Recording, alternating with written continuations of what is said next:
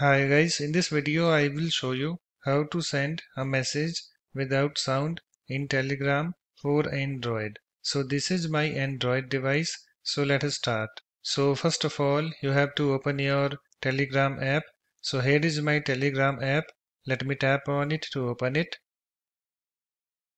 It's now opened, and after that you have to open the chat where you want to send a message without sound. So I want to send a message without sound in this chat. So let me tap on it to open it. You can see guys, it's now opened, and after that you have to tap on this message box over here and then type your message. So let me type mine.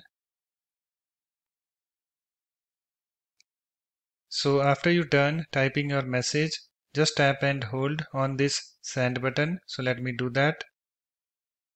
And you can see guys, here we have two options available: schedule message and send without sound. So when you send a message by using this feature, the recipient's phone won't make any sound or vibration, even if they forgot to enable the do not disturb mode. Okay, so to send a message without sound, just tap on this send without sound, this option. So let me tap on it. And you can see guys, the message is now sent. Okay, so it's now done. After that you can go back to your chat screen. So let me go to that.